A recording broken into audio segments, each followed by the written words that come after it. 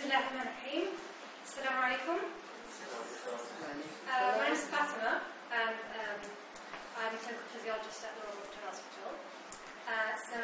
I'm going to be first introducing you to sleep, okay? Hopefully you're not going to need to sleep in the process. And I'll talk briefly about the Islamic perspective. I'm not a sheikha, or I'm not like a scholar, or even remotely knowledgeable in that respect. But I'm just going to be regurgitating a few things that I learned. We'll also talk a little bit about why we need sleep, which is something that we actually take a lot for granted. And we'll talk about what it looks like, or what I see it looks like. And a little bit more about sleep deprivation and a guide to good sleeping. So, sleep, as Rob Byron once said, is death, so-called, is a thing which makes men weep, and yet a third of our lives is spent in sleep. So it's a huge chunk of our lives, and we do take it for granted, and it is a bizarre thing. You'll die faster from sleep deprivation than food deprivation, and it's also involuntary, so you can't control it. It will happen to you whether you like it or not, and your conscience will be flat, and you won't be able to control anything. So it is a bizarre phenomenon that I think we do take for granted. It's very important because there's more car accidents related to sleepiness than drunkenness. So please do think about your sleep.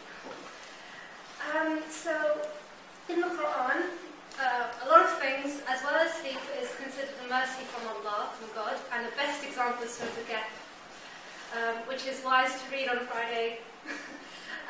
So there was young men who were being persecuted, and they asked Allah for help, and Allah set them to sleep for 309 years. So that's a pretty big mercy. There's more. You have to read the whole Surah Al-Kahf. It's beautiful. Read about it. It's also considered a sign or like a miracle from Allah to prove His existence. And it's mentioned in Surah Al-Rum, which is epic. It's brilliant, so you should read it as well. In Surah Al-Rum, Allah says that He's given us night to sleep with and day to seek His bounty, to do good. So shouldn't sleep too much. It's also mentioned as a form of rest in Surah Al-Qasas. So there was a war going on. Lots of believers were really anxious and really worried that they were going to die. So Allah gave them a doze and a bit of sleep to rest and feel a bit more. Hang on, no, I'm thinking of the wrong one. I screwed up.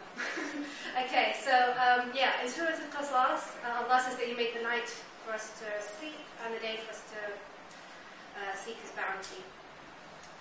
And Al-Ghazali wonderfully said that sleep is abundant waste of time, which I agree with. He says that sleep hardens and deadens the heart unless, that is, it be done only in that amount which is needed.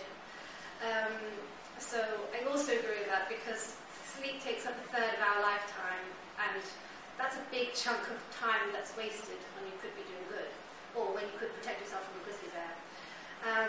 He also said, do not eat much, lest you should drink much, which will cause you to sleep much, and therefore to lose much.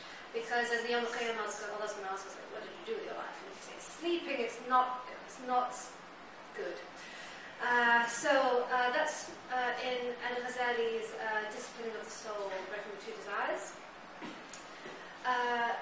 In the Quran, Surah Zumar, sleep is likened to death. So Allah says that He takes everyone's souls at the time of death and also at the time of sleep, and He will give back those who are not meant to die at that moment in time. So when you're sleeping, you can't really do much. You're not in control. You don't make decisions. So it's not actually like you're living, if that makes sense. So it's not just the Quran that's mentioned. There's Gandhi and a whole bunch of other people who liken sleep to death. So this is the bit of the war. So in Surah Al-Anfal, there was a bunch of people that were going to war and they were very scared, so Allah sent them to sleep to feel a bit more secure. Okay. So in the Sunnah, the Rasul used to do wudu before he'd go to sleep. He'd also clean his bedding because if anyone's gone to Saudi Arabia, it's very, very dusty because we don't have regular nightfall. So he would clean his bedding before he went to sleep, which is practical. He'd also turn off the lamps, but the thing is they're allowed to so they would turn off their lamps. But the thing is, restriction of light before sleep is also important to sort of wire yourself down so you can go to sleep. You'd also sleep on the right side. There's studies to show that this is good for you, but they're all a bit inconclusive. There's many hadith that says don't sleep on your belly, it's disliked. And it's actually not very good for spinal support, so it's best to sleep in another position.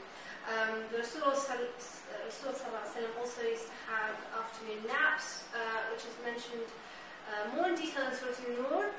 And this is mainly because it was so hot in the afternoon that no one could function or stay awake.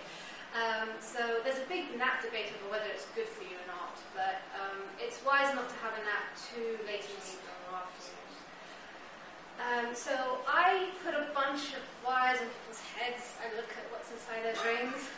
So this is what I see. So this is 30 seconds of, the green lines are eyeball movements, and the black lines are brain activity or brain waves. You've got a simple ECG here, and we put some electrodes on the chin to look at possible sort of talking or grinding of teeth, etc. We've got some leg movements here, and we look at breathing as well. So this is wake, and the activity is quite fast because your brain's quite active. Stage one is kind of like your intermittent zone between sleep and wake. You get a bit drowsy, you get a bit dozy. Your eyes will start to roll, so it's called an nystagmus. You see people on the train that go like that a bit. So that's what these rolling line movements mean. The brain activity will slow down a bit, but not a lot. And in stage 2 sleep, which is considered light sleep, your brain activity slows down a lot, and your chin muscle turn has gone down a bit as well. There's no eye movements though. And in stage 3 sleep, which is my favourite, your brain activity is massive, slow wave sleep. And this is where your deep sleep comes in. So if you wake someone up at this stage, they'll be disorientated and confused and remember who you are, and it's really fun to play a prank on them at this time. And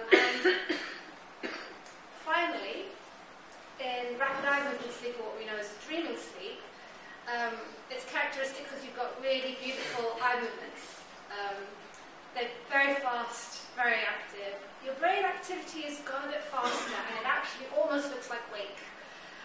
Probably because your brain's just very active when you're dreaming, and lots of things are being connected at the same time. Your chin tone, which tells us the electrical activity of the chin and in the muscle of the chin, is almost flat, and this is because you've become paralyzed. And this is a normal phenomenon, which happens to everyone, and it should do, because otherwise you act out your dreams, and it might cause problems. A hypnogram. So when we've analysed the whole sleep, we have like a big graph at the end, and it tells us what stage of sleep the patient was in at what time. Normally, you'll have most of your deep sleep in the first half of the night, and most of your dreaming in the second half of the night. Although a typical hypnogram never looks like this. You'll always have awakenings. People will move, and you'll have an awakening, you just will never remember it. Okay. So why do we need sleep? Well, there's many theories. No one actually knows, and it's not fact. It's not written in stone. So it's kind of like subhanAllah. So firstly, for rest and recuperation, your body's moving all the time, and there's lots of wear and tear. So your body sometimes just needs to force itself to shut down in order to have time to repair itself. It's also thought that memory consolidation plays a big part in sleeping, because you accumulate a lot of memories during the day, and a lot of the time you don't actually need those memories. So it's possible that when you sleep, your brain is chucking them out, deleting a lot of this junk from your hard drive. But it's also important to sort of reaffirm memories that you really need, like the person that hit you that day or so. Finally, it's thought that you need sleep for energy conservation. So you use up a lot of glucose and a lot of energy. Your brain uses up pretty much the most. It takes a lot of energy, a lot of glucose for the brain to work. The thing is, it's kind of a sort of a semi-weak argument, because your energy level only drops a little bit when you're asleep compared to what you use during the day. So when you're sleep deprived, it's a really horrible thing. So George Orwell, in Down and Out in Paris and London, said that work in the hotel taught me the true value of sleep, just as being hungry taught me the true value of food. Sleep had ceased to be a mere physical necessity. It was something voluptuous that brought more than a relief. And having worked at night time myself and known what sleep deprivation is, you can really, really understand what this means. You really don't understand the true value of it until you've lost it. So what happens when you're sleep deprived is you've got very poor memory. Not very poor. In the beginning, just say one day without sleep, your function's okay. You're a bit crazy, but your function's still alright. With continued sleep deprivation, your memory will be quite bad. You'll forget things, and you won't be able to focus. So it's very difficult to maintain tasks. You'll be cognitively dysfunctional. So when I was working at night time, I wouldn't be able to string a proper sentence. I'd have the words coming in at the wrong times and the letters would be all jumbled up. Even though it made perfect sense in my brain, it didn't come out very well. You'd also have emotional imbalances, so I would cry a lot. And you also have hormonal imbalances because melatonin, which is your normal sleep hormone, is just crazy. It's gone off path. You'd end up wanting to eat more because you've deprived your brain of something that you really need, so it will seek out everything else that it shouldn't have, like sugar and chips and more sugar and more chips. So you'll end up having hallucinations as well, and you'll end up being paranoid of it because your frontal lobe, which deals with reason and logic, is kind of shut down a bit, and your neuronal signaling is kind of gone off the wrong way, and you'll end up being more paranoid because of it. So, like my boss would tell me, have you done this job? And I'll be like, no, and then I'll be thinking, he thinks I can't do it, which means I'm going to get sacked. And that's how your process will go.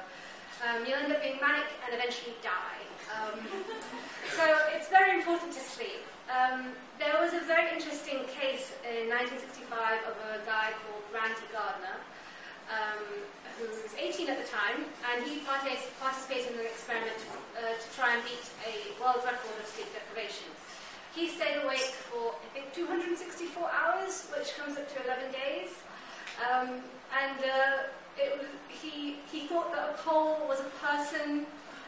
They asked him to deduct 7 from 100, and when he got to 65, he stopped, and when the researchers asked him, why did you stop? He said, I can't remember why I'm doing this. The thing is, it's very well documented. You should go on Wikipedia and read it. But it's not actually the world record. I think the world record is 18 days without sleep. Don't try it. Just don't try it. It's not worth it. So a guide to good sleep, to good sleeping is also called sleep hygiene. It's best to limit your light exposure. So you want to turn off your televisions, your computers, your phones. I'm a big hypocrite. But it really helps if you limit the light stimulation you're getting. Also, be wise with your time management. So adults need about 8 hours of sleep, or 7.5, and there's a kind of an epidemic in Western continents where people are just being more sleep deprived. They're only getting 6.5 hours of sleep or 6, and it's really affecting the way people work and their addiction to caffeine. So it's best to go to sleep at a regular time and wake up at a regular time. And if you want to have a lie-in on the weekend, 1 hour. So caffeine. People drink a lot of caffeine. Now, the way caffeine works is it looks very similar to a substance called adenosine. And adenosine is a kind of a metabolic product from your energy breakdown. So you've got packets of energy called ATP, and they break down, and the product is called adenosine. And this builds up in your brain as the day goes on. The more it builds up, the more tired you'll feel. The way caffeine works is that because it looks so much like adenosine, it will block up the receptors in your brain, which are meant for adenosine, and lie to your brain and tell you you're awake when you're not. So if you're going to have caffeine, keep it a morning thing or an early afternoon thing, not in the evening at all. You won't sleep, not good. I don't know, hopefully none of you drink alcohol, but it also affects your sleep. And it also increases your body temperature when your body temperature is meant to go down when you want to sleep. Now, if you go to the gym and exercise a lot, try to limit it. Don't go to the gym 2 hours before you go to sleep. because you'll be exhausted, but your brain is still wired, and you'll go to bed thinking, I'm exhausted, go to bed, go to sleep, and it won't happen. So keep it like a morning or an afternoon thing, not in the evening. Read, please, from traditional books with papers with words on them. It will slow your brain down, and you'll be able to focus, and you'll be able to sort of think about something else other than the tragedies of your day. And it really does help slow your brain down, prepare you to go to sleep. Keep the area nice and quiet. I have not been able to sleep in an environment where it's not quiet. When there's lots of activity or noise happening, it goes into your auditory system through your ears, and your brain is still working, so you're actually making your brain work, so keep it quiet and let your brain shut down. Make sure you're in a cool environment, because when it's too hot, as everyone knows, in the summer it's very hard to sleep because your body temperature is meant to go down. The thing is, sometimes people, like myself, have very cold hands and feet, and actually keeps you awake. So put some socks on, clean ones, and go to bed. And as Albert Camus said, some people talk in their sleep while lecturers talk while other people sleep. I hope that wasn't the case today. Thank you for listening to me.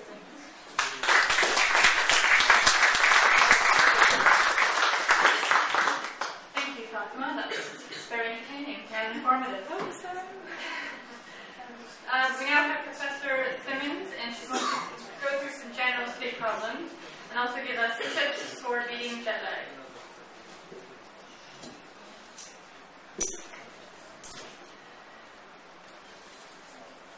Thank you very much. Well, Fatima's talked about good sleep and sleep to aspire to, and I'm going to talk about problems during sleep. And I've tried to pick problems that might affect any of us at some time in our lives. And if it's not us, then someone in our family, our partner, our child, or a work colleague, even worse.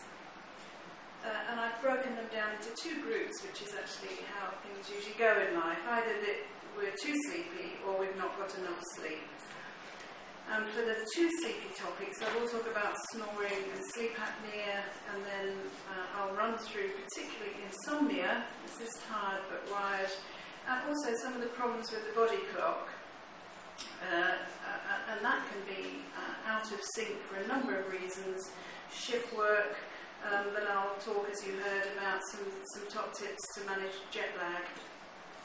So let's go on to too sleepy and snoring. By and large, snoring is a big problem to the person who has to listen to it. And in fact, in our clinics or in ear, nose and throat clinics, you often see people, men actually, prompted to go by their partners because their partner has got fed up that their own sleep is fragmented. It's enormously common. All of us can snore, actually, if we have a cold or upper respiratory tract infection. And it is as prevalent as 40 to 60% of men snore. Actually, women snore. Quite a lot of women snore too. The prevalent studies are not as good in women, and women may not be as truthful in describing whether they snore or not. Men tend to be more honest. The problem with snoring, as well as disturbing someone else's sleep, is it may fragment the snorer's sleep. Most people think snoring comes from the nose, it's a nasal problem. Actually, most of the snoring sound is generated in the back of the throat, and it's that soft tissue in the back of the throat vibrating which generates turbulent airflow, and that creates the sound. And although snoring is very common, it is a marker for a less common condition, which is sleep apnea. And as you can see, the definition of apnea is stopping breathing. Now, that is never usually a good thing to do, stopping breathing. And the reason why it happens when we're asleep is that this airway which is flopping round, which generates the sound of snoring, can actually flop shut. And if that happens temporarily, no one can breathe in that situation if their airway is obstructed. That's why it's called an obstructive apnea.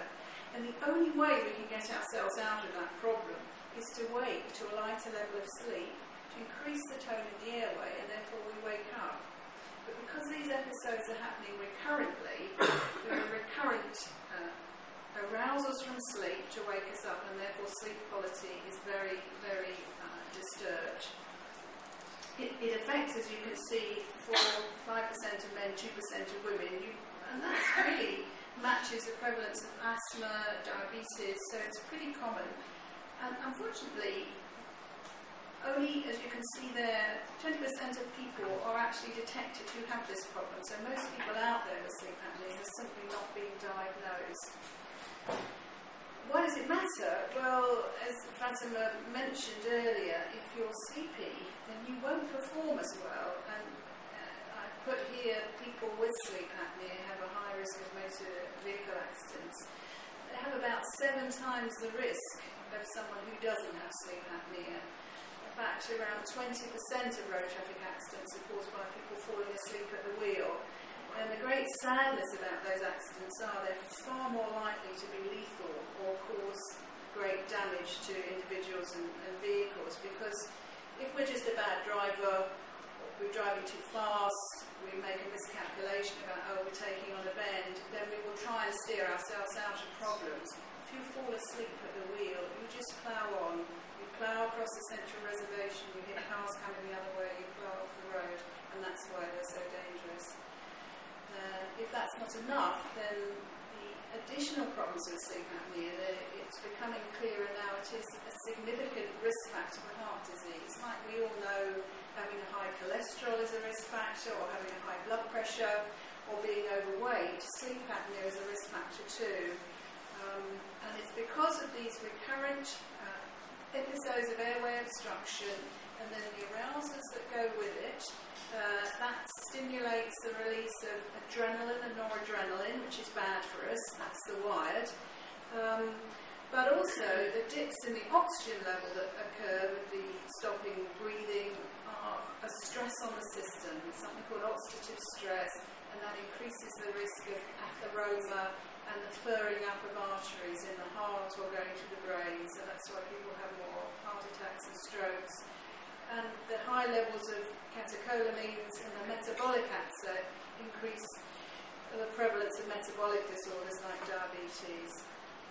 Fatima described how she felt after working at night. That's something else I've learned tonight, that Fatima's rota is not ideal at work, so we'll have to look into that. And it does affect performance the next day, so we don't perform as well at work, or sadly children at school.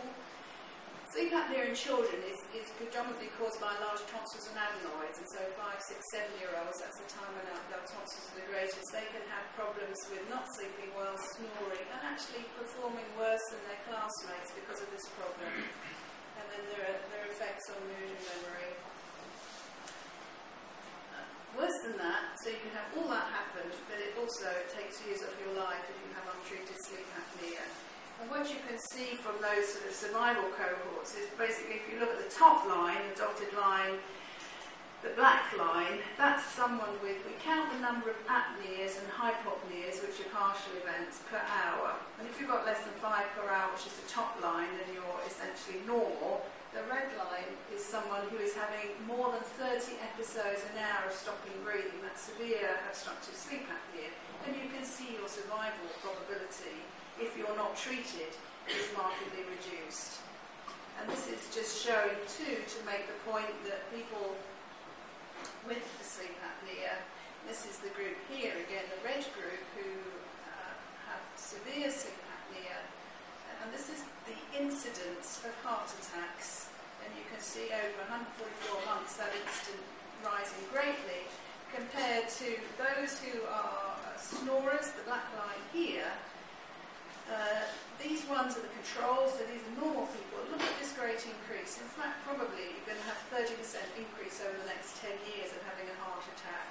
But the good news is you can reduce this, so you can go down from the red line here to the blue line if you're treated with particular therapy called CPAP. So the good news story is that if you have sleep apnea, if you're on the right treatment, you could reduce your risk right back down virtually to someone without it, but at least at a similar level to a snorer. Some people like looking at graphs like this, some people like bar charts, but this is essentially showing the same thing. Compared to normal people, if you have your OSA, which your sleep apnea treated, then you revert back to the same risk as that control person's of a heart attack. So just to run through treatment, the more overweight you are, the more you're likely to have apneas. Actually, overweight people tend to put on weight around the neck, and that adds to the mass effect when we lie back of the airway tending to flop shut. If you smoke, you'll inevitably have, I'm sure you don't, but you'll inevitably have, if you do, inflamed mucosa of the airways, which worsens the problem. So don't do those things. An ENT review, that's ear, nose and throat therapy, surgical review, just to make sure there's no obvious problems, polyps in the nose, big tonsils, adenoids. Dental splints, or sometimes called mandibular advancement splint, is quite a good treatment as well, because you pop these over your teeth at night and they lift forward the lower jaw, and if you do that, you open up the airway and it's less likely to flop shut. That picture might make you laugh, but that is the most effective treatment if you've got severe sleep apnea. I'm not talking about this if you're a snorer, because I'm sure that might upset some people. If you've got severe sleep apnea, there is no tablet in the universe that is going to stop your airway flopping shut. This is a device which is a simple pressure pump. You put a mask on when you're ready to go to sleep, and it looks more complicated than it is. And this machine just sucks in air from the bedroom, nothing to do with oxygen therapy. It blows into the nose and upper airway and just actually inflates the airway like a pneumatic splint so it doesn't flop shut. Very straightforward. You can use it on a baby through to an 88-year-old. And once you get used to it, it takes about 2 or 3 minutes to put on and off people go to sleep. So that was being too sleepy. Insomnia is a pretty big problem. At some point in our lives, in most of us, we're going to experience insomnia, whether it's because we're stressed, because we've got an exam, we're worried about personal events, we have a job interview, all sorts of stresses, and that does affect sleep quality. And probably 10% of the population, when you do surveys, can complain of insomnia at any one time. It can be simple or primary insomnia, and that's largely, as I just mentioned, related to events. And usually it solves itself, so there's an upset, one deals with it, and one moves on, and gradually sleep returns to the previous pattern. But if it becomes persistent, and usually we describe that as it's got to be present for at least a month, and also it's affecting your daytime performance. So true insomnia has to be intransigent, it's not going away, it's not obviously related anymore to some event, and it's actually impacting on that person's daytime experience and performance. We also divide it into 2 types. Some people find it difficult to get to sleep, and that can be stressful in its own right, because people then get in a vicious cycle. I can't get to sleep, I've got to do this in the morning, I'm still not asleep, it's 1 a.m., it's 3 a.m., I'm still not asleep, and that feeds into itself. There is also sleep maintenance insomnia, where you actually get to sleep, but you keep waking up subsequently, and some people unfortunately have both. Tactics that you need can vary a little between those types of insomnia, and there are definite effects of gender. Actually, insomnia is reported more of females than males, and does tend to get worse as we get older. So what do you do about it? Well, I think a proper evaluation, trying to break it down into these categories. Are there particular events that stimulated it? Can those events be manipulated? Because that's obviously the best way to do it.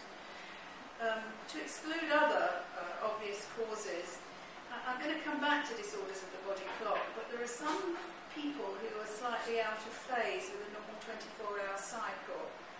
Actually, teenagers are a good example, because they're always wanting to go to bed later at night, later and later at night, and get up later and later in the morning. So they have a fairly delayed sleep cycle, whereas very elderly people can tend to want to go to bed earlier and have a sort of advanced sleep phase syndrome. So you just have to work out that it's not that they're out of phase with everyone else. And then there are other obvious things: pain can fragment sleep, arthritis, a range of problems with nerve problems, restless legs, a range of those problems. Fatima talked about sleep hygiene measures, and obviously if you have a double espresso before you go to bed, you're going to have sleep onset insomnia. There's no way around it. Exercise she mentioned too. Exercise is good if you have insomnia, but you need to do it regularly and at a time in the day when it's not going to have heated you up before you go to bed. Sleeping tablets are not a good thing to take long term, but they can be good strategically to kind of knock people back into a normal sleep pattern, and then of course you can withdraw them.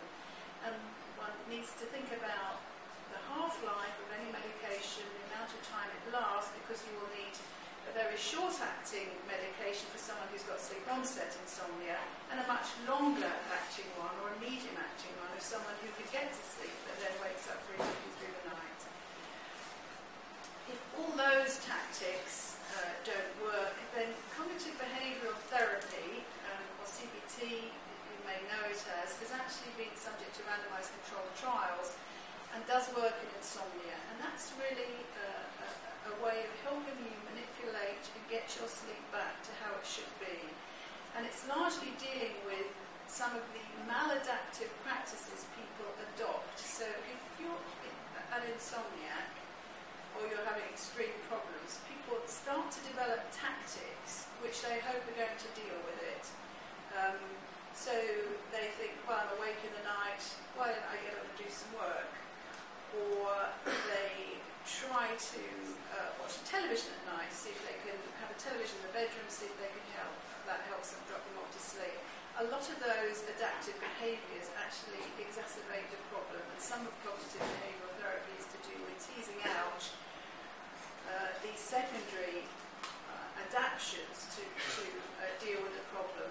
It also focuses on sleep restriction so that you actually, the time you're in bed, that you get some sleep, and then they gradually work on increasing that till your sleep comes back to a relatively normal level. I'm just going to run through, before we end, jet lag, because I think anyone who's been on a long-haul flight probably knows what that's like. It's small writing, so I'll read it out, but important with jet lag, but it's typified really with people having problems with their day and nighttime sleep, so they're sleeping during the day, they're awake at night. Poor concentration, as you can see, impaired performance, fatigue, irritability, disorientation, and GI upset, and bowel upset. And the bottom line here is this is misalignment of our own body clock, which is set to London time. And if we go forward in time to the Middle East or Japan, then the clock advances. If we go back in time, if we fly to the US, then the time is behind us. And so it's this malalignment of our clock with the clock in the city or country we're going to. Just going on short-haul trips, of course, is not a problem. You have to really go across the 3 time zones, and probably adaptation worsens with age. We're better able to do it as teenagers in our 20s, and as you get older, we're not as good. And something that I hadn't appreciated is one tends to think that people who are flight crew or people who are flying all the time will have found a way of dealing with this. In fact, there's no evidence that they are better able biologically to cope with jet lag, but they just develop better coping strategies. And probably people attracted to that kind of shift work or that kind of routine may genetically be more suited to doing it.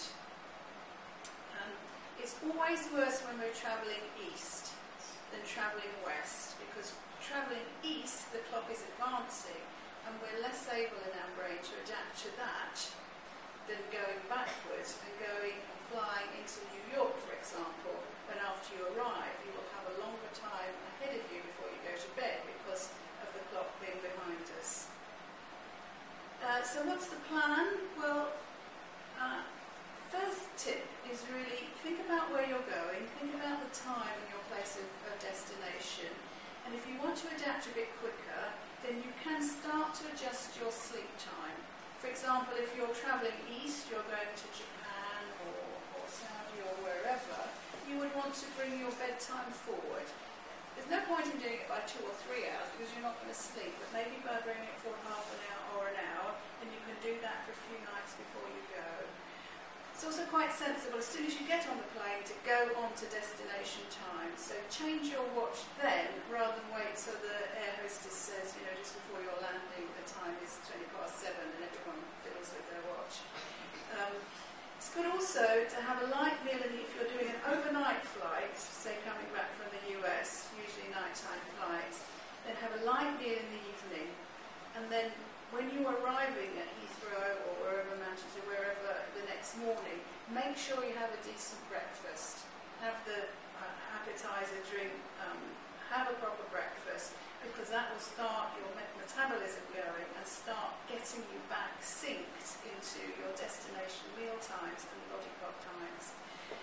Melatonin, as Fatima mentioned, is a natural hormone that actually is something that helps us settle down at night because it starts to be secreted as dusk arises, and as dusk comes and night falls, then melatonin levels increase, so that we're aware that we're becoming sleepier as it gets to 10, 11, 12 o'clock at night and we're ready for sleep.